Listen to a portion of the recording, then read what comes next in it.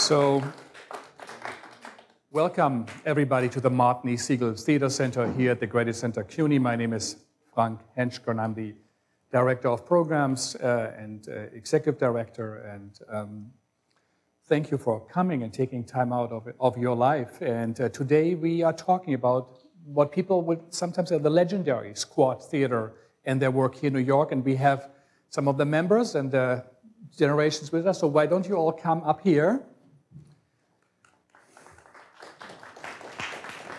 The Siegel Center bridges academia and professional theater, American and international theater. So, of course, the work of the Squad Theater fits like a glove into it. And as we all know, Shakespeare's father was a glove maker. So this is a good theatrical image. We showed this afternoon their work. And we will, of course, have a short introduction about the company. But in short, they worked in Hungary, in Budapest. They felt the only way they could show their work without making compromises was in their own apartment. And they thought this would be the space of liberty and freedom. Of course, it already was a self-chosen exile in a way. But in one certain production, if I understand right, because of one song, it became very clear, said, or you stop working in theaters, stop working performance forever, or you have to leave the country and don't come back. So they chose to leave. It's quite a story that they went from behind the Iron Curtain through Rotterdam and came to New York. And so we're going to talk about their work, and they are all here with us. They will introduce each other. Again, thank you for coming. If you have a cell phone, maybe just take it out for a moment and check that the sound is off. Also for you especially, the power has to be off. So let me see, I'll do the same. And there will be a short reception after the discussions here in the room. And we would like to welcome also some guests. I see Jay Sanders, who organized the Great Whitney exhibition on the performing arts from the early 70s till the last years of the 70s and the 80s, who curated them. And maybe you can also join us a bit for the discussion. We have Jakob Ursus from the Penworld Voices Festival here, who also happens to be Hungarian, is a great fan of the company. Antje Oegel, and the great, from the theater agency, the great Judith Melina from the Living Theater is here with us in France. So I think it's quite a wonderful, knowledgeable audience. Again, thank you all for coming. And this is Anna Koos, with whom I collaborated, and it all started with a discussion I had with Bonnie Maranka from the PAJ magazine. Where's Bonnie? Here you go. She got out of get a tea, and who said there was an upcoming article in her journal, and she said, and I said, I'd always wanted to have the Squad Theater here. I have a great photo in my office, and this is how we contacted each other and collaborated. I actually did not know about the great Whitney exhibition and about all the work Eva did, and all of it. So this is how this all came about. And maybe we just go down the line and you say very shortly who you are and your name and how were you affiliated. And then maybe, Anna, you give a few words of introductions of it. Yeah, Before everything, yes. I'd like to call everyone's attention that there are two people in the audience, as far as I can see, who were part of our shows. One is Larry Solomon, doing camera for all three our productions, and Clara Palotai, who acted, people who saw some, they can recognize her. Right. My name is Anna Koos. I was part of this company. You were co-founder? Yes. Is your mic on? Can I see? I hope so. So this is Bonnie Maranka from PAJ Journal, who we just missed you talking about it, but yeah. So I'm Judy Galush Halasz. I'm Anna's daughter and Peter Halasz's daughter. I was one of the children in the Squad Theater. If you want to get, yeah. Hi, I'm Eva Buchmuller. Can you say about your work also a bit, what you did in the company? I immigrated together with 5 adults, Peter Berg, Stephan Balint, Peter Halasz, Anna Koos, Marian Balint, and Esther as a child, and my 2 children, and Galush as a little 3-year-old. We went to Paris first, and then we wound up here in the United States on 23rd Street. And I participated anyway, in any way I could. I was Thank you. You made great sets, and you did all the visuals. I was also cleaning. Well, yeah, we all had side jobs. I'm Esther Balint, and I'm of the 2nd generation of one thing in the world, and it's squat theater. And my father, Stephan Balint, was one of the founders, co-founders, and I'll take my own mic. Thanks, sorry, Esther.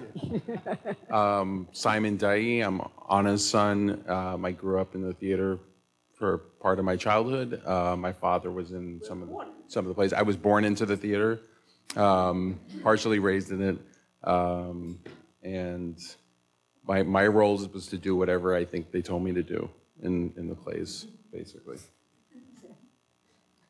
I'm Rebecca Major. I'm Ava's daughter, and I emigrated to the United States with the theater as a 5-year-old and grew up amongst the theater and acted in various performances.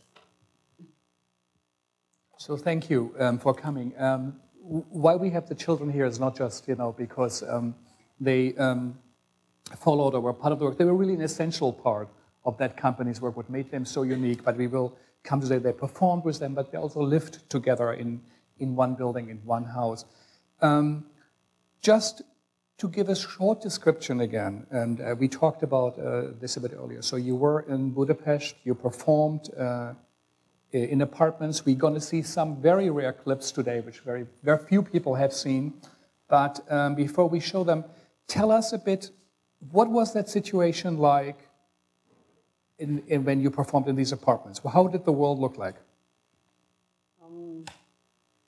First of all, at that time, during the Cold War, in the... Is your mic, can I see if this is on? Can you get Yes, it? it's on. The gentleman checked it. Yeah, it did?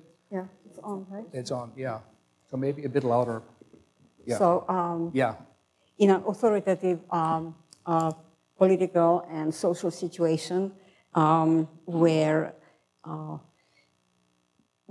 people couldn't really gather, either for cultural reasons or for any other reasons, they gathered in each other's apartments. This is even before we decided to continue working in the apartment. So there were, like Esther's father and mother were actually part of a group of artists and a world that had this tradition going. So this is going back 2 generations or even 3. When after 2 years working in a so-called culture house in Budapest, it was in the outskirts, each of our plays were banned. There were 3 or 4, and the last one was so badly banned that we couldn't perform in public. And we decided that we continue in either somebody else's apartment or ours eventually. Somebody else's, I mean, because there were, among our audience, there were writers and prominent intellectual or cultural figures who were so kind as to invite us to their apartment to create a version of the play, because obviously in an apartment you don't do the same thing as you do in a room like this, or even bigger, or which is public. This is how we began. We did one in Ava and her then family's apartment. We did some in Stephan and Marion's apartment. We did some in Esther's grandfather's apartment. Could we maybe show 2 or 3 clips? Which I know Go for it. Which one do you think is one we could? Which is apartment? Apartment, and which gives us an idea how that is number 4, 5, 6, 7, 8, because these are only like 20-second pieces. Yeah. Okay. So maybe. But let me say something before that. Yeah. This hasn't come about because we were so adamant on making films or being rich. What happened was that friend, so quote-unquote friend, wanted to make a film about one of the apartment theater pieces, which was not a consecutive piece as here in New York we did. It was little scenes, one after another. It was always changing because we were looking for something. What happened was that this fellow kept nagging us that one night after 2 a.m., let's make a film about it. Let me record it on 16 millimeter with lights. Now, this was a little fishy, and we didn't understand. We did it because we thought that's the only way to keep something on film, and you will see it was the only way. However, later it turned out that this film was made because the secret police wanted to see something. There were no videos yet and no little, phones. And they did show all the footage to them. So here we go. We see something very unique. Here we go. Secret These police are the really young women of the audience who were part. They came back at 2 a.m., after a regular show to be part of this thing. This is 1973 because my daughter was 3 months old.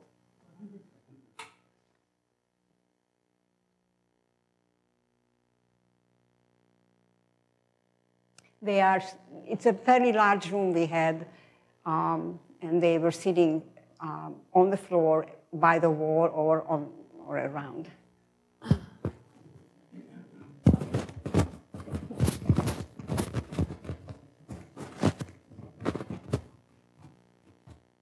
And this came here because the department has an assistant. Do I say it right? Attila Szabo. Attila, who works for the Hungarian Theatre Institute. And it turns out, I didn't know that the Hungarian Theatre Institute has this footage. Here he is, Attila. This is one part. Yeah. Police must have had a field day with that. Yes. I said they even filmed the books, right? So this is, and then the next. Yeah, unfortunately, the film is not full. This is my sister. Peter had a show with, he started vertically naked, no smoking, and he very slowly, imperceptibly dressed up. That was that was his puppet show. Peter, your husband. Yeah. There was a very short clip, and then we have because two we more. don't have more of this. The camera, they didn't find it important to continue.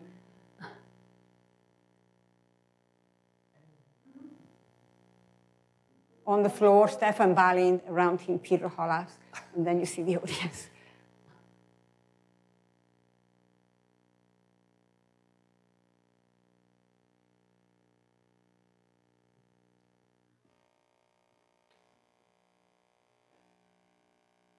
Incredible.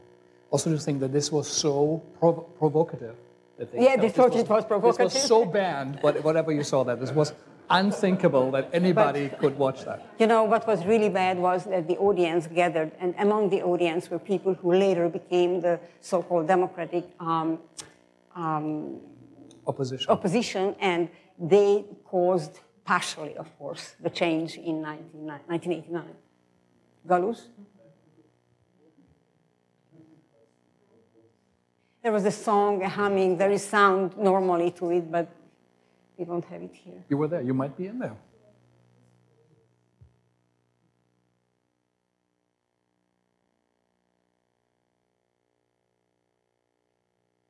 So, did you see one of these shows? So maybe I'll give Bonnie, I give you a mic, and maybe you just say it. I only have a few things to say, a few seconds. I happened to be in Budapest in 1975 in August, and I saw a secret performance. I'm not sure of the exact circumstances of how I found out about it, but through a sociologist I'd been put in touch with, he told us about these secret performances and took me there and the person I was with. And I recall being in an apartment and seeing Anna and Peter. And also the thing that struck me was after the performance, nobody clapped and everybody filed out of the apartment on a couple floors up in a courtyard and then filed out. Was that Peter's, in your apartment? Yeah, that was ours, yeah. Yeah, there was a large crowd of people there, and we were there about an hour and a half, but it was very silent and nobody made any noise going in or out.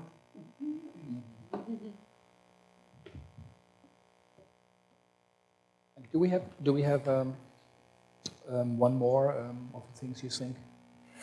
That could be, yeah, sure, the 6 days in Shuran. Yeah, maybe there are two little clips, first and second. Maybe you tell us a bit about it. We also worked in other environments, for example, in an abandoned sand quarry. And because here again, what happened to us, after a couple of days, it was 1972, the police came and showed up and sent us home. So one of us decided, friend, that if this is a sand version of Stephan Balint's The Labyrinth. It was a play we did very early beginning. So anyway, somebody said, if we have a camera, then probably and with a permit, they can't do anything. So we shot this film, this is a moment of it.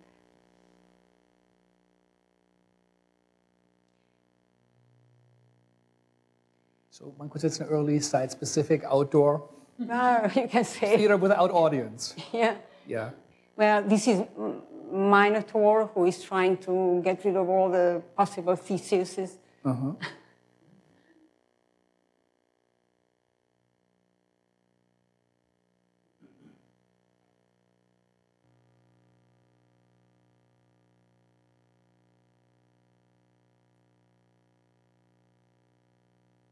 They are the Ariadnes. This has always been silent, no ever any voice.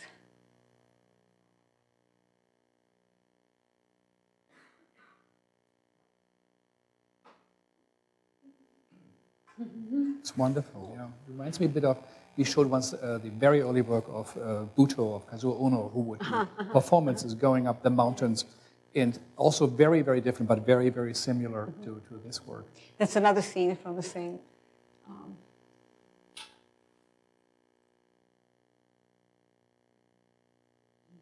This is something that comes later, right? Yeah. Exactly.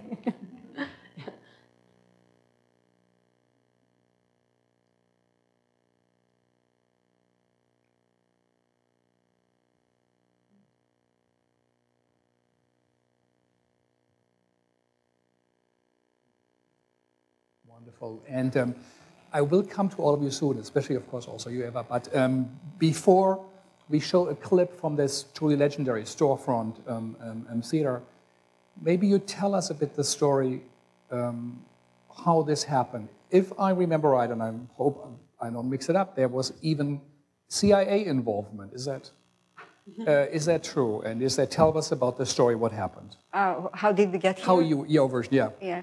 In Paris, we were... So you were invited to perform in Paris? Oh, no, we were... okay. You left? We left in the night? You couldn't emigrate from Hungary without having a country that accepted you. So one night you said, we're going to leave tomorrow, we're going to pack our bag. You made that decision? No, what happened? It took 3 years. It took you 3 years? They refused us. First of all, the company we left in 2 steps, in 2 ways. Eva, Stephan, and Esther's mother, Marianne, they slowly but surely got their tourist passports. And with a tourist passport, you could leave, stay a little bit, and then you stay over, and then that's it. For that, they were sentenced to, I don't know how many years of possible prison, yeah. Something, yeah. The other half, Peter Berg, the curly-haired fellow, Peter Halasz, and I, including Galush, we had to apply for emigration visa or emigration passport, which is nothing at the end. We learned a sheet of paper with photographs, and it says it's valid for going out, not valid to return. And that had to be organized because they don't give it to you just like that. And because your passport was withdrawn, you couldn't apply for a tourist visa. My passport wasn't withdrawn. My passport I left with King Kong. There's a mix-up. You couldn't get we were prohibited from traveling that way. Oh, it's true. Yeah, she's right. At the band said that we, the three of us, and Galush, cannot travel for 5 years, cannot leave the country. So that's why we applied for an immigration visa. Yeah, you're right. But the others who also left like that from like Saint-Joby and others, they weren't banned. Yeah. So that's why we did that. However, it took 3 years to get it, and the country that accepted us was France, thanks to Andre Balint, Esther's grandfather, because he had connections to the cultural attaché. And Jack Lang, right? Jack Lang came later. So if you want to know how we left Hungary, we had to have so the French cultural attaché to Yugoslavia was an old childhood friend of his who came to see a show in the apartment. And he said, yes, sure, their place is in the West. So he put his word into the proper places in France, and we received a letter from France saying that we are accepted. Long story short, we left in January 1976. Eva, Stephan, and Marion, Esther, and Rebecca, and Boris, they left 3 weeks later to Paris, to the same place. So we were there, and there were a year and a half tough times. And in these times, we met somebody in Paris who worked for I believe, the brain drain or the CIA, Dr. Faustus, who offered us, he came to see a show at the Péniche. Remember? But he had to work with them because otherwise there's no way that you can arrange immigration papers for somebody in Paris. And somebody mentioned it to me. But that's, the point is that he even helped to convince the Ford Foundation to pay for the transportation of the Stavrogin puppet, if anybody saw Child Fire, the huge puppet that Eva made, because we said that we are a theater company and we need to have our props. So he said fine, and they transported it. And we were paid to come. So this sounds like the golden age that the American government was trying to help a Hungarian underground company to come here as a brain drain and to create work in downtown New York. That they didn't know. That they didn't know, but for a while you were in Rotterdam and you created some work which you recreated, but maybe now let's look at one of the clips of this building. And I understand that through people who lived down the street, you were in the Chelsea Hotel?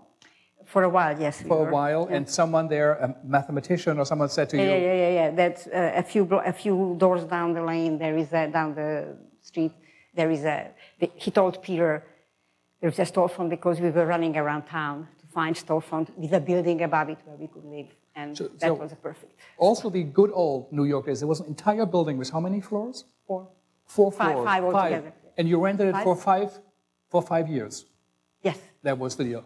So they lived in the building, worked in the building, and maybe we can see, it will be a little bit a clip from 5 minutes or 6, but not too long, from the very beginning. And if you go and see Jay's show at the Whitney, where he really documented a variety of the group of artists, some people say, well, but never more than 500, and they all knew each other. But he recreated also this window, and you will see their photographs. But here is it the very beginning of that play? Yes. Yeah. So you all feel free to chime in and explain what's going on.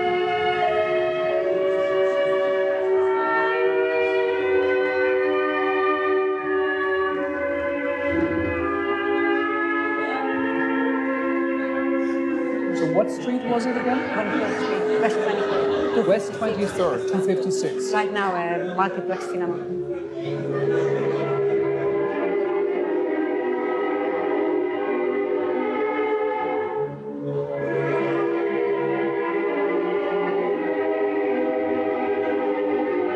This is 1982. 1982, yeah.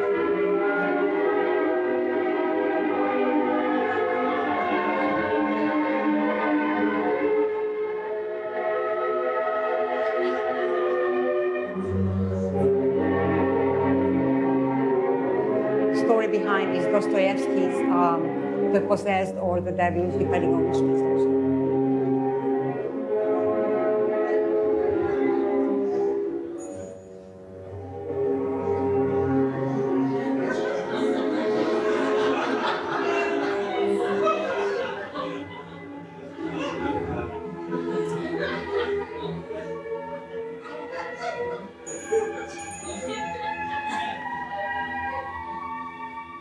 Usually the goat had a mask, but now it didn't fit, so I don't know. It had a mask? Yeah, it had a mask, a baby, a golden doll. A baby doll, yeah? So when the goat did this, face mask. You would see a baby mask, yeah. So Eva, you built the puppet. You want to tell us a bit about it, maybe? Or?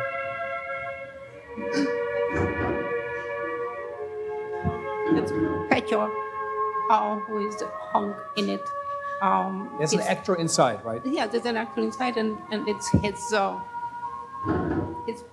portrait in his side. So it's it could comfortably fit into it. And then at the end of the show, this all.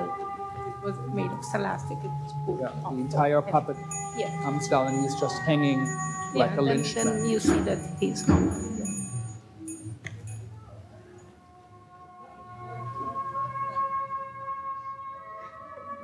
So from what I understand, that this is a later version of an earlier piece that was performed. Yeah, exactly. And so it's slightly reconfigured. Whereas Anna used to be on stage, I'm taking. I'm over there. Yeah, you're on the side, and my character reads the confession of Stephan, who seduces a young girl who I play, but in kind of a hindsight where I read the text, and then. But this was a part of a series of a retrospective of the plays. Condensed. Mm-hmm. Yeah. And I believe it was the only video footage of this play, so this is the one that kind of remained, but the original version was never a bit different in its formatting. It was Galush and Rebecca, alternatively, when they were much younger, children already lost in the world, and I was there, more active in a way. How long was a run of a show like this? How long did you play it? For how long? How many people fit in the room? I think 75. So like here, basically. Yeah. It was small. It was bigger than this room? Longer. And deeper, shorter. And risers that went up. Yeah. How long was the run? It depends. We performed for 2-3 months with no audience, and then the audience started to come. 2-3 months till people would show up. Yeah, but mainly because you have to have the New York Times or somebody to come down to write any bad or scandalous thing about you so that people come. Mm-hmm. And the audience was set up in such a way that if you wanted to leave, you'd almost have to go through the stage. Yeah. When an audience entered, they usually stayed. Yeah. But even after all 3 plays ran long runs. Yeah. Mm-hmm. And this is now also where then audience, passerbys, and actors on the street would mix, right? Yeah. So the character there. Yeah. Like Peter.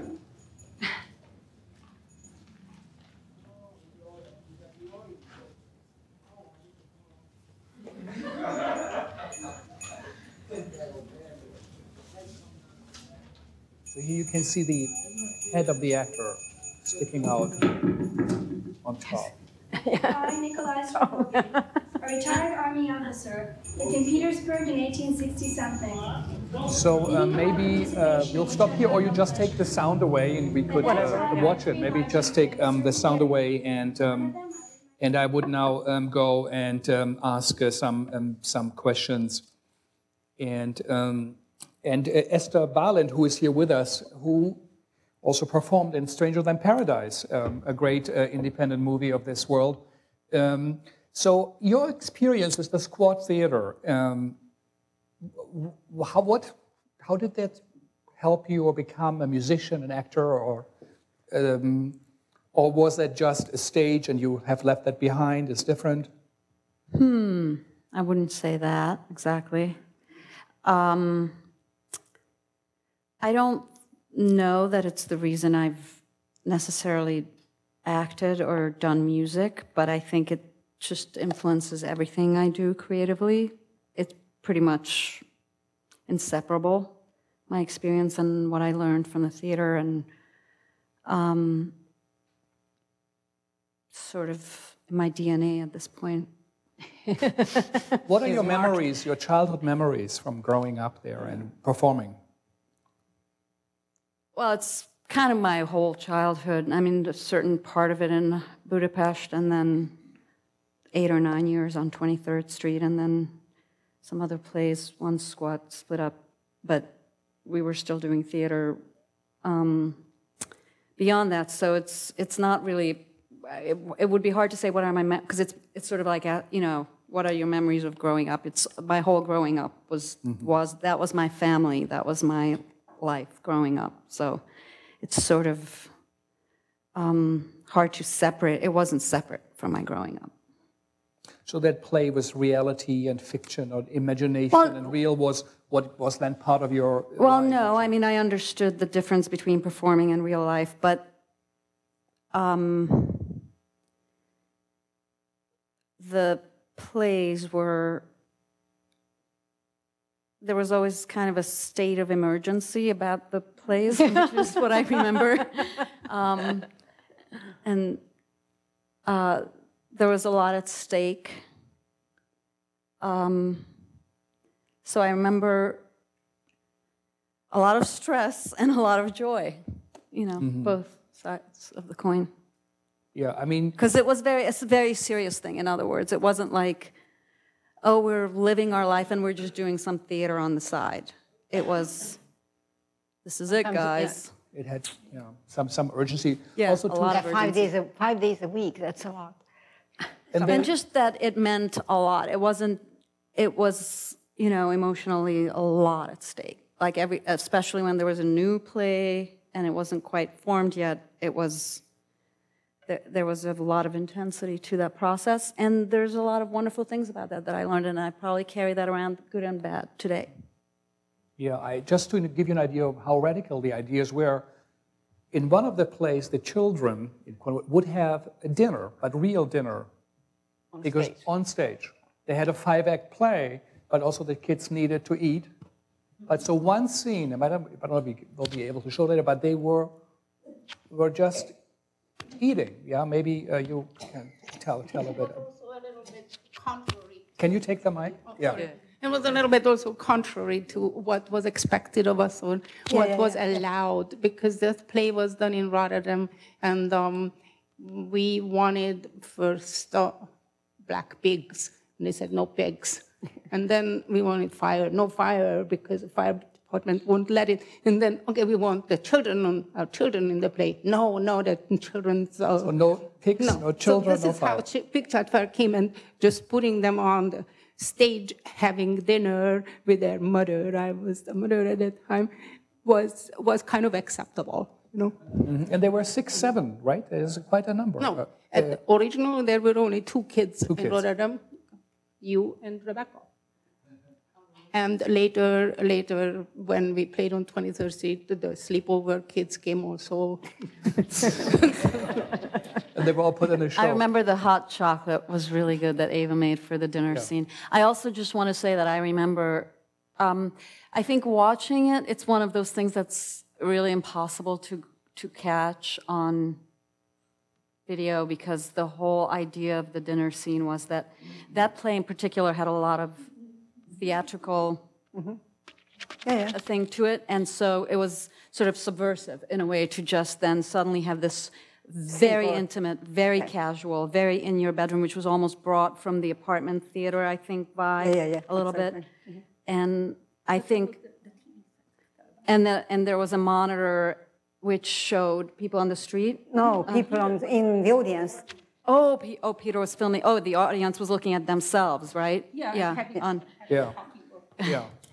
So, yeah, Squad was actually a very early video pioneer, use of video and live images, you know, on screen. But I think that you know, this actually, in a funny way, leads back to your question before about how I was influenced. This is a really good example, that idea of just never getting that comfortable and always doing a little bit the unexpected aesthetic, I hope, is somewhat in my aesthetic in the things I do.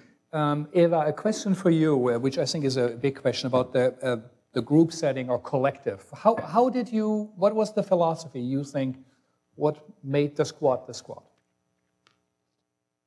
It was exile, actually. It was life or death, basically. Hence my point, a lot at stake. Yeah. Right, exactly. It was very, very serious. We left Hungary because we were banned from performing, and we dropped ourselves, left everything back behind, and dropped ourselves into the unknown, and we had to prove that we had a reason to come. That's why. But the idea, did you think it was a collective, that it was, everything was done? The idea was also there was no formal director or no formal leader, or tell us a bit about the idea. Yeah, it was a democracy. I mean, I would say it was the terror of democracy. The Living Theater would say anarchy, but you would say, right? But you would say it was democratic. Very democratic, yes. And therefore it was kind of a terrorizing idea that but basically everything fell into place. Everybody functioned in a way that they added to it. I remember Stephan was calling it a heap of hay. What do you call it? Like something like when they make in the street, in the fields, this haystack. A haystack of anarchy, but it was not. It was happily tell us functioning. A bit, let's say there's a new idea for a play. How was it created, and what was the process? Did you even do rehearsal, or how did you work? Sitting around at a table for hours and nights, and throwing in ideas and having those ideas rejected. And there was a lot of yelling, a lot of cursing, a lot of hair twisting, and a lot of smoking. Right. So for 2-3 months, you would discuss an idea, or longer. Or even longer, half a year. Or shorter, whatever. Yeah, and sometimes it was taken at the easiest way to start. For instance, the idea was there that to make a film for most of the plays after, to kind of have a fuller experience of theater, and doing a film usually took months and very, very long time because there were parts. It was in parts, and then it was edited. And while this process was going, the play itself was also brewing and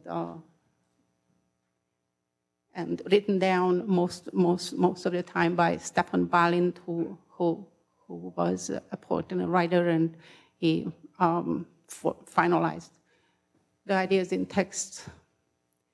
So basically, this is how it was. So maybe also a question for Simon, who you're now in a Brooklyn family court, were you? Yeah, I'm actually in a... Can you take the mic? Sure, sorry, forgot. So you were one of them who you didn't went into theater or film or music. You chose this. What impact did this experience have on you? Well, I did some theater and film afterwards, but not for very much longer, that's for sure. And certainly I didn't choose that as a career, not that I necessarily had an option. But I ended up becoming an attorney, and I think what's interesting is after spending my childhood growing up in Squad Theater on 23rd Street with all these families mixed together, I ended up basically serving as an attorney for children in family court in Brooklyn, kind of playing a significant role in how these families end up organizing their lives and their families for a significant amount of time. And it's kind of interesting. My experience is rather unusual for, I think, the vast majority of Kings County families, and I certainly don't tell them about it. But what I think the impact it has had is that it has allowed me to, I think, be more forgiving, be more patient. It's made me, I think, more liberal in terms of the way I view how other families decide to conduct themselves. I don't have these kind of reactions to how to things that happen in other people's families. I don't tend to judge too harshly. The other thing that's interesting is that growing up with so many adults in my household as a child, I kind of look favorably upon the idea that multiple adults should be involved in children's lives, that children should be exposed to a variety of adults, grandparents, and the like. There's a tendency in family court or in litigation in general, but in family court to kind of hog the child for each litigant's self and kind of view the child as a possession for the two parents to sort of divide, when in reality the child might have other ideas, and the best outcome might be for the child to really end up spending a lot of time with a variety of adults in the community. So that's the one thing I kind of thought when I thought about this a little bit ahead of time, and that's, I would say, the most clearest impact that it's had on me professionally. Yeah, that's true. It's like it takes a village, as Hillary wrote on. But maybe also you, Rebecca, you continued as an artist. Yeah, I'm currently in an MFA program at Hunter. I'm in the I'm a combined media student, so I do a range of projects from video, a lot of it theatrical in that it's costume-based and character-based, but I also do drawings and sculpture, and I think that my influences are varied. My father, János Major, is an artist, and he remained in Hungary. I had very limited access to him during my childhood, but I've now realized as an adult that my art is very influenced by his work. But that's not to say that I'm not influenced by the squat theater, which it's impossible not to have that behind me as an influence, and it does show up in my work, and I think that is why my work is so varied in its expressions. But the one thing that I think both my father and the squat theater share as a continuum, which is just accidental, but is this how the body and is related to society. And I think that the squat theater works do incorporate a lot of that interaction with the world, and that influence, and that strange place between reality and make-believe. And so I think that's what I got from that experience. But I think I just wanted to comment on Esther's, because Esther is 5 years older, and she was a child, about 14 or so, but she was really incorporated into the machinations of the directing and writing part, whereas the younger generation, a bit younger than herself, was not. And I think that's an interesting experience as a child to have had. And I think that also kind of goes back to the democratic quality, where her age didn't really keep her from having a say in how she felt about it. It's more about the personality or the intensity. Like if she had an opinion, it counted somehow. Yeah. Can I just add to that very briefly, because it's interesting? One of the things that I've tried to encourage with I represent just children in family court, is I try to. You have to keep some information and be careful about how you say some things to children. On the other hand, I certainly don't try to dumb down to them very much, and I really try to talk to them kind of straight. And I think that is definitely rooted in my experience. And I think Rebecca was just kind of touching upon it. I think we all had the experience from our parents and the adults that we kind of talked to pretty straight. You know, I think for the most part, we weren't dumbed down to at all. And, you know, we were talked to pretty, you know, they give us a lot of credit, I think. But I think that, like the theater, it does require a lot of intensity and a lot of sacrifice. And I think we all sacrifice in very deep ways. Yeah. I and my sister, you know, having to let go of a family in another country and restart. And I think the theater did, you know, require that on an ongoing basis, like a recommitment on it. A real commitment. Before we show a second clip from the Andy Warhol's Last Love, maybe, Judith, you are a tenured professor at SUNY Pulse. You're a sociologist. You are writing about the bohemian scene in downtown New York. Obviously, this also had a direct impact on you. Sure, yeah. I did my dissertation on the downtown creative and bohemian scene in New York. And part of that came out of, you know, wanting to understand how it is that things like the squat came about, why people would make the choices that they did, why my parents made the choices that they did, which, and as Rebecca says, involved some great sacrifice, but also entailed a tremendous amount of freedom and independence and an entirely different way of living than what I had seen among my friends. And so I wanted to make sense of this. It was still puzzling, even though I grew up in it and it was my world, you know, a world I had entirely taken for granted. I never really questioned it as a kid. But later as an adult, it became clear to me that these were serious choices. So in the work that I've done, I've tried to look at artists' lives and bohemians' lives, people who do creative work, and see what the conditions are that allow for that. And I think growing up in the squat has given me a lot of insight into it, because certainly that we had the space, that we had the time, that we had a lot of people who were also engaging in some kind of creative activity, not necessarily in the theater, not necessarily doing, you know, collaborating, but people who were around. A lot of people were drawn to the squat, and it did become, like you described the apartment theater, it became a meeting point. And as a kid, I mean, I remember, I think it was my 6th birthday, was like a who's who of the, you know, New York crazy artists, you know, graffiti artists, no-wave musicians, I mean, videographers, you name it. And these people were all hanging out, probably pissed drunk. And there I was, happy as a kid, happy as could be, because it was a big party. So it was that kind of scene where a lot of people came together.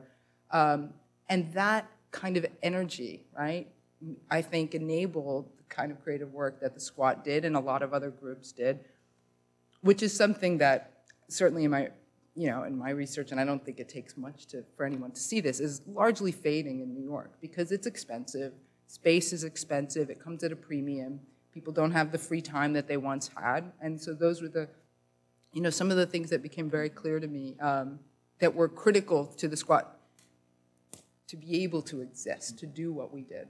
But the extraordinary living together as a collective, a way for theater artists to combine a family life, a life with children, and their art with, you know, and it, in a way, at least did work. It's extraordinary. That's why we all thought this is good to have you all with us here. But let's go back to the art and to the work of theater. We're going to look at Andy Warhol's Last Love. We're going to see some of the film clips which were part of their work, and maybe you or whoever wants to comment on it, you say something.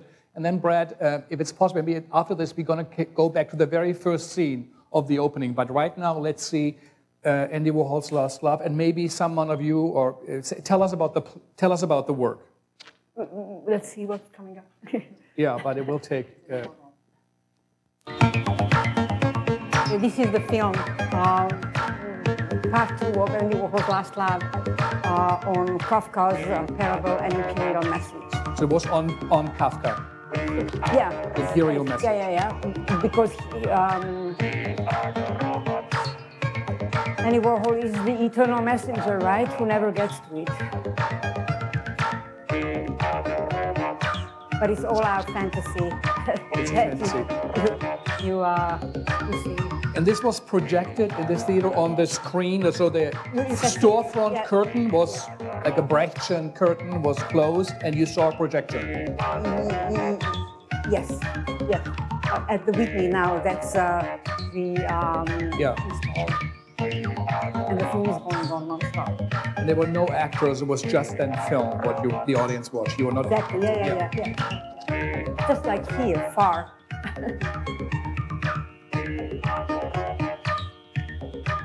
And the characters are known for the audience because they appeared before on the second floor as aliens or as part of Tell us about, it was on different floors, right? Tell us about the setup of the play and the part one takes place on the second floor. It's called Aliens on the Second Floor.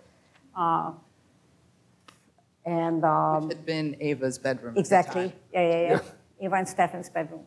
And Ava receives at night on a CB radio a message from space that Larry Solomon created, and Esther spoke, and Stephan wrote, Earth, come in Earth. About how to die in public. So the entire audience, 70 people went to the second floor. Yeah, I don't know whether, were there 70 people in the room? Yeah. And there were risers in that room too.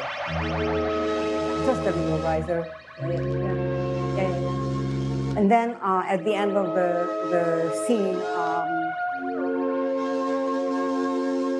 an alien, until I was pregnant, was me, broke the only light bulb that was in the room. So obviously it was smoke and darkness, so everybody left.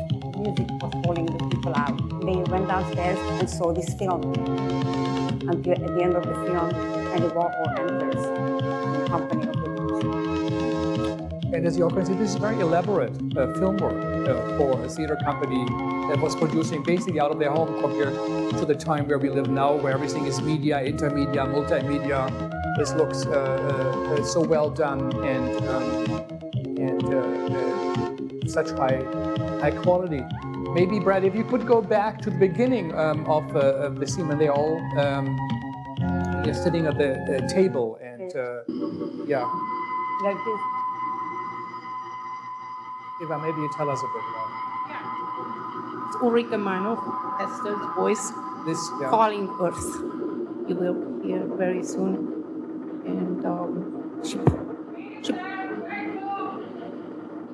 this means that the message is coming now, and they should all come in to listen, and then all of us listen to it, and it gives instructions.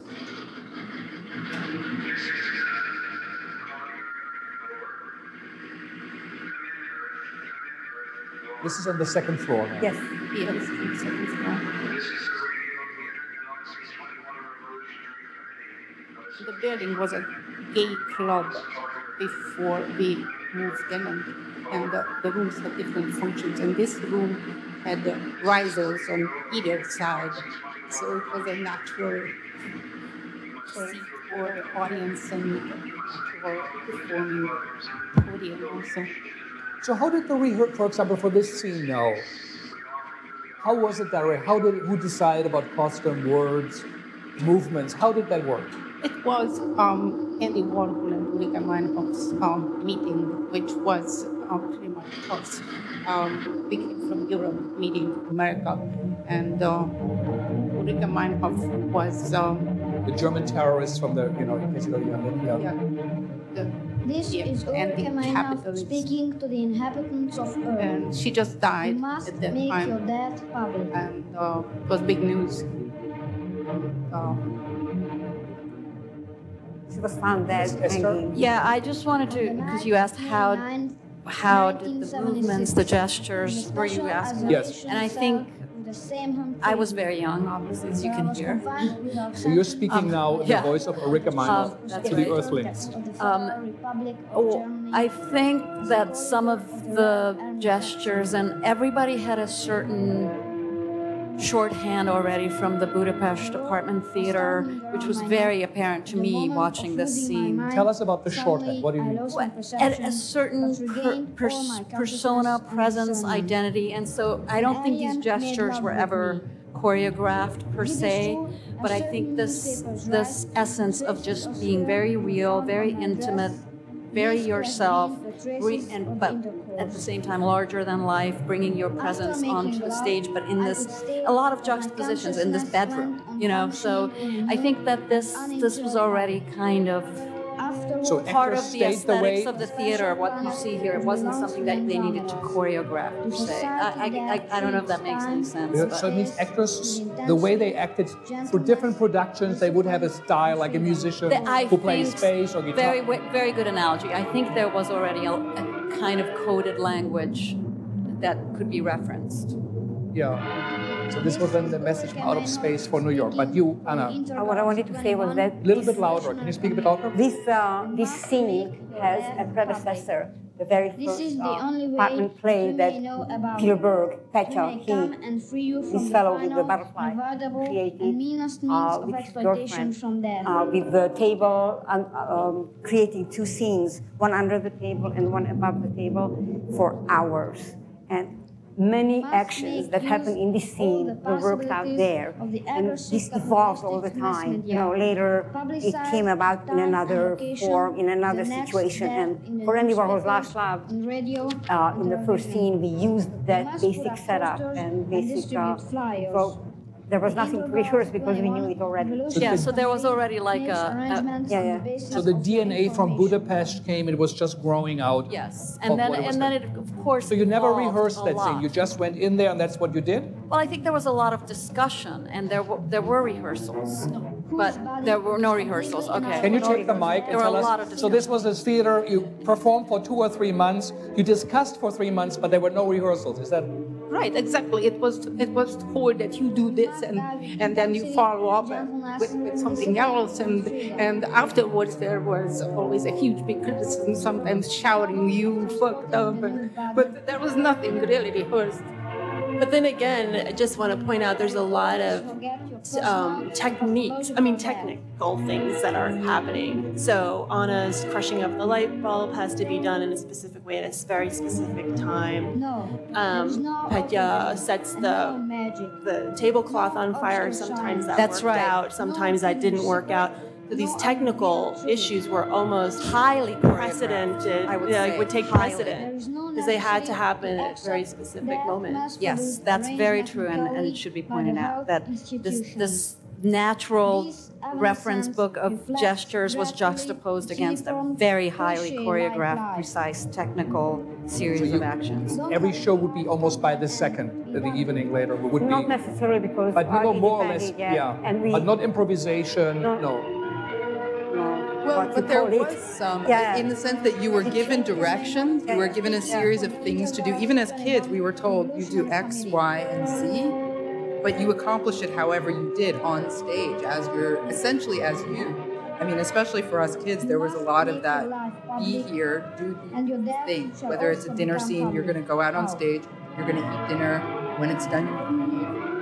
Or in Chekhov's Three Sisters, for example, I was told, you sit at the edge of the stage, draw, have fun, and then at the end, when you're called, you go up on stage, join the Three Sisters, they'll give you some tea, they might offer you some vodka, enjoy yourself, and this is it. So it was just being there, but following certain steps, not so much how to act, but what basic things to accomplish. Like all this was choreographed. Was highly choreographed. It looks, it seems like it very clear and precise. But it self-organizes, you know. Self-organized.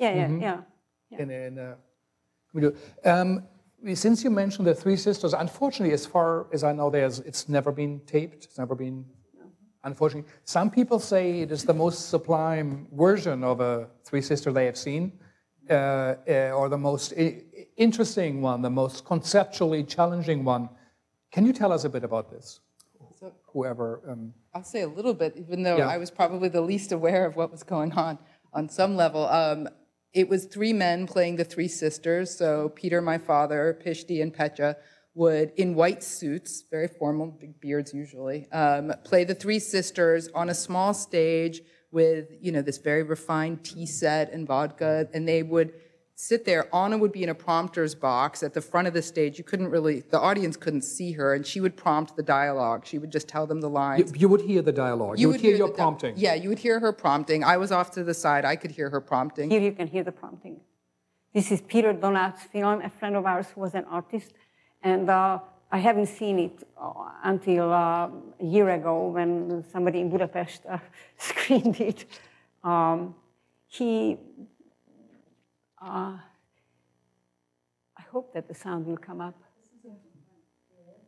He uses, it's the very last time, the summer, late summer or September before we left. Hungary. Yeah, 75. There's no sound, I guess. Yeah, but there is sound. The sound is my prompting the sisters because he was This so is touched. the three sisters. No. It's not. It's just this is a visual improvisation to the soundtrack. To the soundtrack. Okay. Yeah. So, but let's go back. So the three men played the three sisters. Every other role was stripped away. A prompter gave every line, and then was repeated in a very flat, technical, question manner. Yes. And that space that was created there brought up many emotions and many thoughts and many, what theater is, basically. Has someone seen it in the audience? So maybe, I don't know, if you want to say something, but 1 second. 1 second, could you speak on it? Sure. I happened to see that performance, and it was really, really thrilling. And I would say it was sublime. The three guys were there. They really took their time. They were smoking these cigars and eating some fruit, and it was very calm. And the prompter would say the line, and they didn't say it immediately either. They would take it in, just like we took in the line, and then they would repeat it, and not necessarily giving it such a character spin or something like that. It was as if something had come to them in a dream, and then they thought to repeat it for everyone to hear. And the performance that I happened to be at, Richard Schechner happened to be in the audience too. And somehow between the two of us, we started repeating the lines as well. And I don't know if you remember that performance, but for a lot of that performance, and other people joined in, and the audience started speaking the text with the actors, and they took that all in. That was okay, So that's my recollection of it. I really enjoyed that performance. Maybe Bonnie, if you. My recollection is that it was very flat. I mean, uninflected acting, very elegant, and very stylized, and it reminded me of, say, doing Chekhov in the style of Marguerite Duras' India Song. And so it was the art, there was the European art film sensibility that Squat brought to that play, which was always done, Chekhov has always been done in a very sentimental way in the United States. There have been very few productions around that, especially in New York, the ones I've seen, that have not been overly sentimental. And also, I recall it was on a very small platform, not a high platform, just a raised area, but it was very small. But what stands out is the stylized, languid, white sense and a particular kind of light, but that it was very filmic. Mm-hmm. And in particular, the Marguerite Duras style of India Song. Yeah. Tom, is it possible to ask Judith, did she see the Squat, Judith Molina from Bolivia, did she see the Squat Theater? And if so, what do you...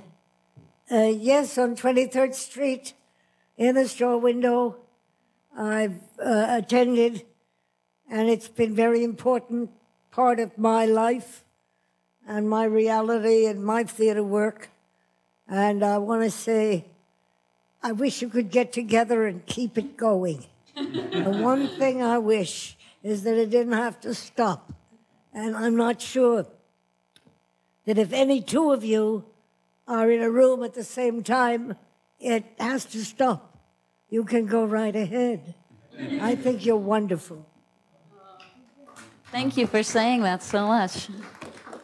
Thank you. Before, maybe since we already started, we go to audience questions right away, but my last question would be, about the New York scene, the graffiti artists, the musicians. Was the squad a magnet? Who were one of those named artists who came to Paul Tech, or I don't know, like artists who later became more well-known, or could you give us a name about the scene of the squad theater? Who came? So probably the most well-known person who would become the most well-known was Jean-Michel Basquiat. He was certainly there. But then there were a lot of musicians, videographers who were also there who maybe didn't develop the same notoriety. So for example, Rebecca's closest friend's father, Michel Oder, who was married to Viva, one of Andy Warhol's former actresses, superstars. They were certainly there quite a bit. There were other rap musicians and graffiti artists like Ram LZ and Toxic and A1, and then musicians like DNA, no wave musicians. Sun Ra came and performed there, which was probably my favorite performance ever. And Fassbinder filmed you. Fassbinder, I was going to say, filmed 3 of the plays in What did he say Cologne. What did he say about the work? Or did you? Well, I just remember being really excited because we were going to premiere Mr. and Mrs. Free in Cologne, and we arrived, and there was some article in the local cultural magazine about the Theater der Welt, the theater festival, and he had written, and he was being interviewed for it because he was going to do some filming around the festival, documenting it, and he actually had said in that interview, I remember crystal clear, that the theater he was most excited about was us, and I was like, wow, you know. And he came and filmed all the plays, and as well, No Small Potatoes, Susan Sontag came a number of times to the 23rd Street. So those are just some other people I wanted to mention, since we're dropping names. Yeah. I think that we could ask Clara Polotoy, who's here. She knows a lot about all those people who came, and she can give us a little background. When I plugged out everybody, but Shirley Clark was very important, who lived in the Chelsea Hotel, and we really admired her work. And she ended up playing in one of our films, and first we asked to play the wife of Robert Frank, who was also a close friend. And for some reason, he didn't want to do it because he said it brings back some memories. So we asked Ricky Laycock to play the husband. So it was kind of a strange pairing of people. Yeah, amazing. Also, Nico lived with us for, I think, at least a year, maybe longer. So before we now open it up, I just would like to ask Jay, and I hope I don't put you on the spot. Jay, you worked for a very long time on the exhibition, you know, on these kind of performance art in lofts in unusual places, covering 71 till 80 or 70 to 80. And you gave significant space also in your exhibition. Can you tell us a bit about your journey to get it together? And where do you see the squad fitting in? What did impact? Yeah.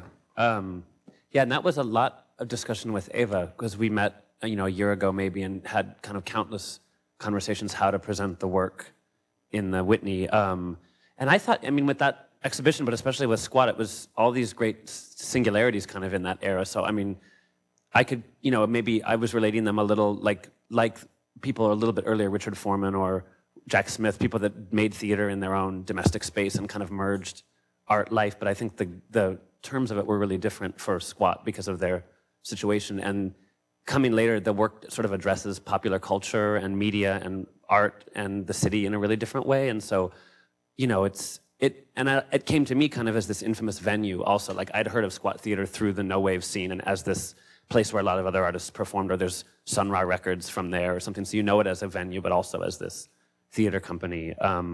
But I think just the kind of sophisticated use of media space and urban space and domestic space is totally unique. You know, so when I you know, I had only known a little about it, and I wasn't here in the mid-90s when Artist Space did a retrospective of Squat, so I really came to it in the last, you know, year or two, especially since meeting Eva and sort of working on it. But, and I would ask you, it's something that we never really talked about, it's like how you approached making the exhibition. Like, it's a fun, you know, the room is really immersive, but in a way it's a kind of hall of mirrors in there. There's not really much in there in a weird way. It's, you know, video and these prints and this and the simulation of the storefront. But I'm curious, like, you know, because it was really your vision in a lot of ways, like how that came together. But I'd love to hear your thinking about it, as you know, you approached it. I got great help from Osvaldo, my friend, who's an architect, and I was working like crazy trying to finish jobs over the summer, doing decorative painting, and he started ahead of me, and he came up with most of the great ideas. Why don't I just give it to him?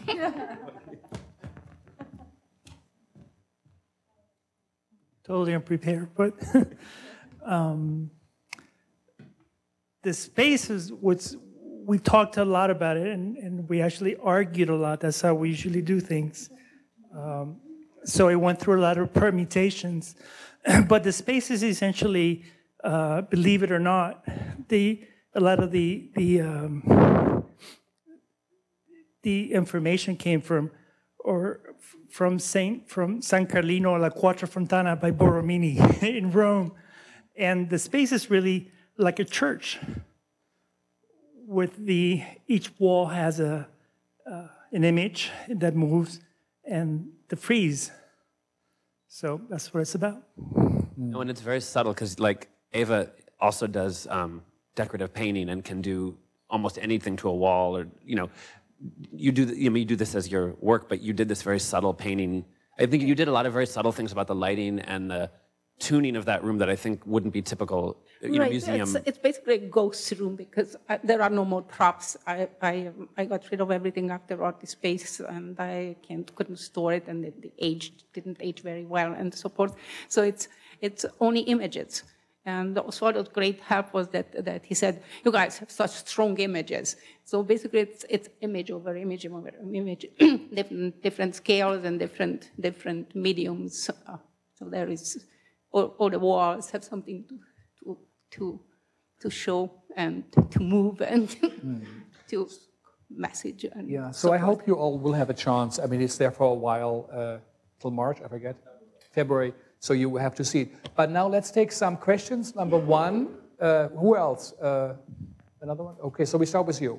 Hold close. I actually have maybe 3 quick questions, and you can answer any one of them if you can. First, what I remember about having seen Mr. Dead and Mrs. Free is probably what a lot of people recall is that big giant baby.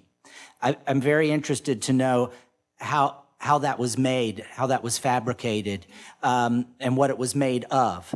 And then my other main memory is of a military jeep pulling up over the sidewalk and driving onto and loading up a body on a stretcher onto the jeep. Can I assume that you didn't get any like permits to be able to drive that jeep up on the sidewalk? Yes, and assuming that, how did the person driving the Jeep know when to drive it up? Because they weren't in the theater to know that, and you probably didn't have cell phones to call the person and say, okay, drive the Jeep now. And then my last question is, I would assume that ticket prices did not pay for the rent for the entire building. If you did pay the rent on the building, how did you pay it? We didn't. As somebody who has a 40-hour-a-week job and tries to make theater. We didn't. Baby was Next the microphone, please. The baby was made of wood, chicken wire, and actually newspapers I found in the street with homemade wheat paste. That's it. And it was based on wheat paste. Mm-hmm. Oh, no, it actually was based, the idea came from the first test tube baby who was just born at that time. Her name was Elizabeth. I don't know her last name. She must be some 30 years old or something more. But and actually, yes, and Cora was also born into the theater, Peter and Agnes's daughter, who is not here right now. Anyway, so she was also a model for the baby, but the idea was to have this artificial baby with monitor eyes. The idea of children in many ways. About the Jeep. It was very simple. I mean, you see when there are no people, you drive up. Just anywhere in the play? No, it was timed. How was it timed? Well, they knew how long it takes to go around the block. Yeah. Okay, so one of the best moments that I love in this play, when there is no Jeep, no nothing, and all of a sudden the Jeep passes by and doesn't even come in. But everybody recognized it, the audience went, oh. Yeah, well, it was, very simple calculation, you know. Yeah. And we had to have a permit because we had a lot of trouble with the police, so. Yeah. They were shooting people outside with guns. They give film permits, you know, as if we had been filming. That's the raw version. Yeah. So maybe just in case, Brett, you find it in the play, on the DVD, and you can show us without sound in the background, that would be great. What was the other question? The economic model of the collaborative, of the collective. It wasn't, don't try it. I don't recommend it. Yeah. The rent, so how did it happen? Full model. We didn't pay the rent for months, sometimes years, and constantly battling eviction. I would hear stories of Anna and my father going to the landlord, begging them not to evict us, and somehow through God knows what kind of negotiations would get a reprieve until 1985, when they decided that they wanted to repurpose the land and rebuild and build on it. So they demolished the building, built a huge multiplex. You can see movies in our bedrooms and in our old theater because the building no longer stands. But that was it, I think. But how much was the rent, let's say, for a month? It was very simple. It started with $1,000 a month. And the entire building was $1,000. Yeah. What about the heating bill? The heating? What? At the end.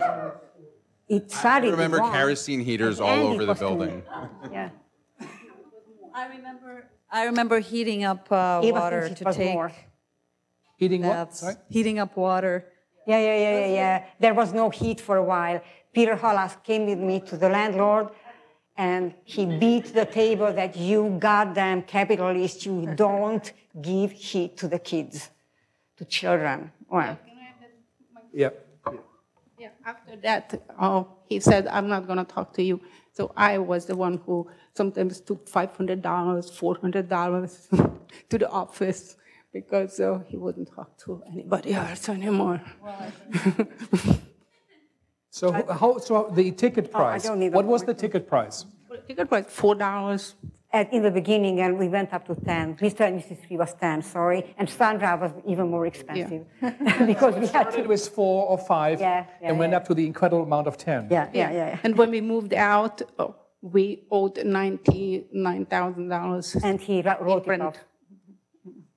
$99,000. But he augmented it with some sort of water charges, It wasn't fully rent. Incredible. So one question here. Hi. I'm curious if you could just speak a little bit more to the creative process around the table. I know it was a lot of arguing, and I know it was a lot of battles, but would somebody walk in and say, I read this great article, what do you think about this? Or would somebody say, I've got this idea, just an image I dreamed of, or some weird moment that came to me, and then the other people would say, that's stupid, or would then the next person say, actually, it's really interesting, let's think about that? Or how did the actual process, I know it's hard to explain something that went over years, but I'm wondering if you could give a little bit more into that. So you're just, in the background, you see the big baby and the soldiers. Yeah. It's without sound, so let's keep it rolling so we can see it. That sounds pretty close, at least in the ballpark, I would say. There was definitely sometimes things in the news. I think, ideas. And like I said, there was a little bit of a reference encyclopedia from just the group having been together for such a long time. So I don't remember that much. Do you guys? Yes, I do. I'm so sorry, I do. But maybe, people, we were not only quote-unquote brainstorming around the big table. That was very much part of it. But like Eva and I talk in the kitchen, or Eva and Stephan talk whenever they go for a walk, or many combinations, you know. By the way, Larry Solomon can give you some idea because he witnessed. He sat there with an English ear, and we were talking Hungarian among each other. So did you witness, I mean, maybe give it to you, the creative process, if you can give us a little bit of comment of, well, if you have a memory. For better or worse. He's a filmmaker, yeah. I was in on all of these things, but it was always in Hungarian. It was I Hungarian. could not speak. Yeah. And it would be, there would be a little, you know, I desperately want to get involved. My friend Kathy wants to get involved, Kathleen the Witch. And we just kind of sat back and took it all in. And insofar as rehearsals, I remember the very first time, well, I won't go into that story of how I got there, but I showed up to do some videos before. I'm trying to remember the venues because it was before. It was on Soho Bookstore on West Broadway. We were looking for somebody who could film the outside scene for Picture Fire and who could also have a camera, because you see, to rent a camera and have a person, that didn't match, but you had it both. And everybody was sitting on the floor, and I said, okay, what do I do? Because at that point, I'd come into video and film, you know, so trained, studied it in college, and I was doing it professionally, and I knew all about storyboards and scripting, and this just blew all the rules away. I said, well, okay, I'm here with all my equipment. I said, what am I supposed to do? I don't know. He said, just do what feels right. So, okay, it works for me. But yeah, lots and lots of talk, and I sure wish there was times I would have done anything to be able to speak and understand Hungarian. Mm. Yeah. Yeah. Yeah. And so maybe a last closing question. You came from Hungary. It was not from Poland or Czech Republic or countries with also great theater traditions. Was there something specifically Hungarian? Was there something you would say that really came? The sound a little bit? Forget my question. Yeah, here was the sound. Can we hear a bit of sound? Brad, can you put the sound up?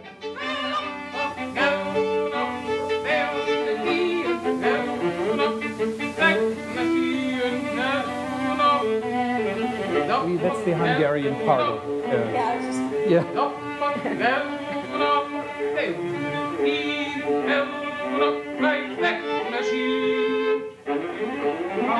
Accent from Hungary.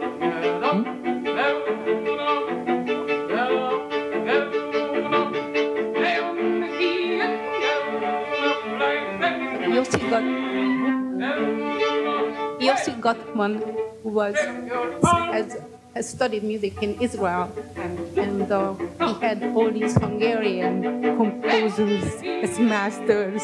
So they brought the Kodály Bartók folk treasury. So the transcript that he did from James Brown's was drawing on that. So I remember one critic called it the Hungarian war song. Hungarian war song.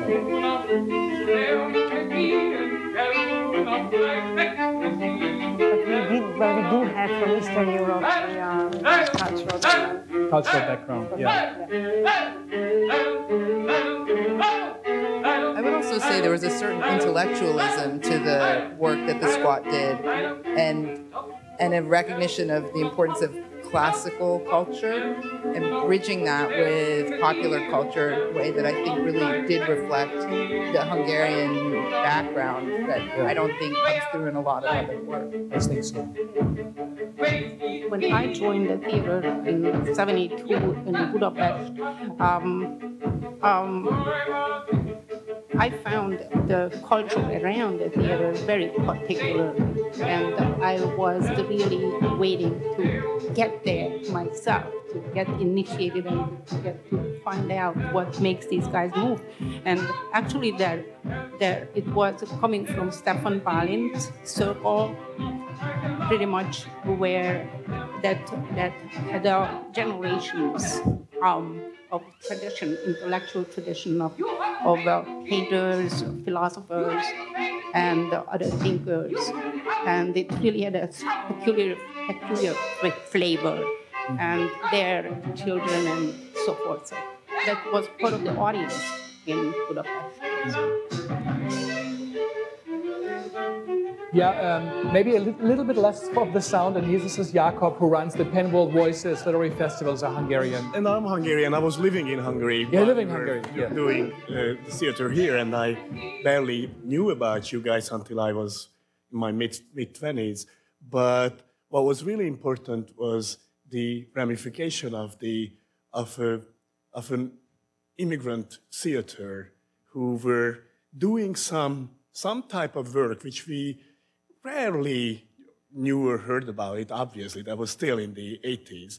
But the ramification of the work what they did here in terms of experimental theater and then mainstream theater in Hungary, that was amazing. That was really amazing. It's in our DNA.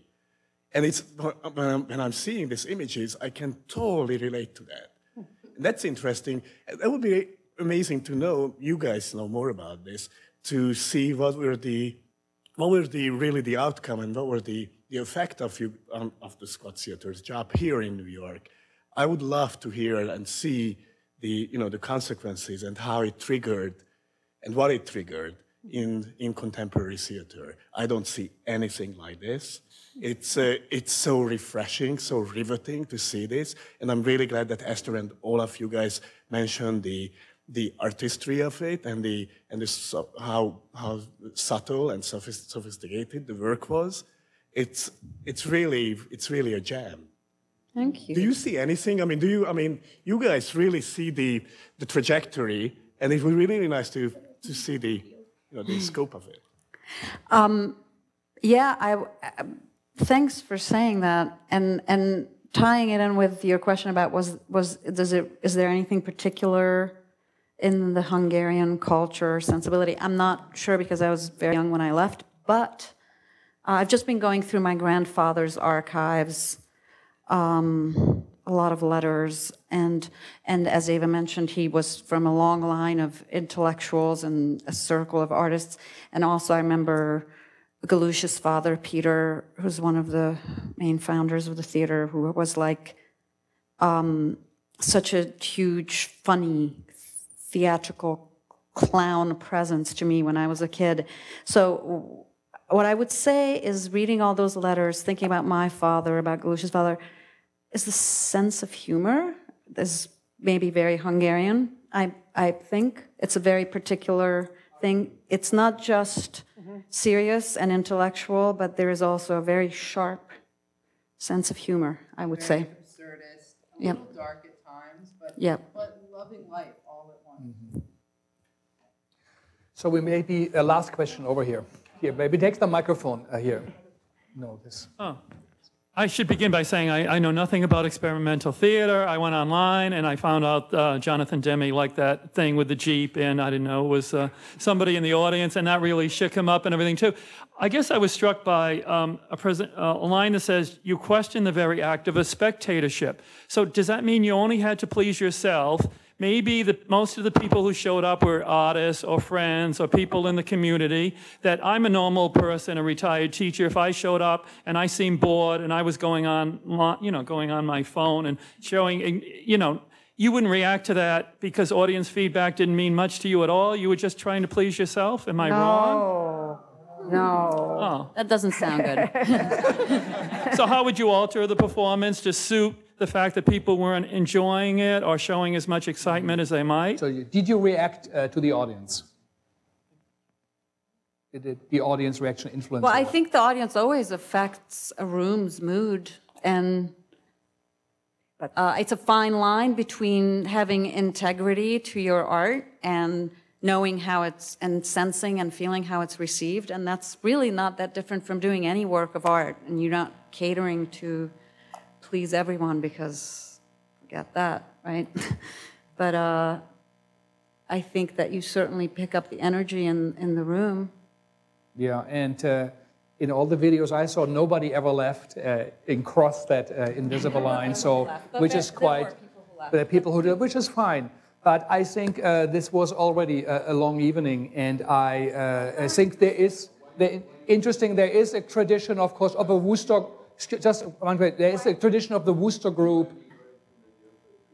Let me just finish with that. There is a tradition of a Worcester group. There are many other, Richard Schechner's, John Jesseron's work, Temporary Distortion. I mean, there is a bloodline that flows through, but I think the squad theater in itself was an incredibly unique pearl that shaped, in these, out of the sandcorn and out of the disturbance. And I really wish I would have seen these performances. I didn't. So I think we got an idea for an idea tonight. And I would like to thank you all for coming together and looking back in the past. I know it's also not easy, and it's also very emotional, but I want to thank you all for coming and showing up, Jay also for being here, and Bonnie and everybody. So if you have additional questions you might have, you can ask them directly. We're going to have a reception in the room right away, and I think we're going to stop it. Thank you.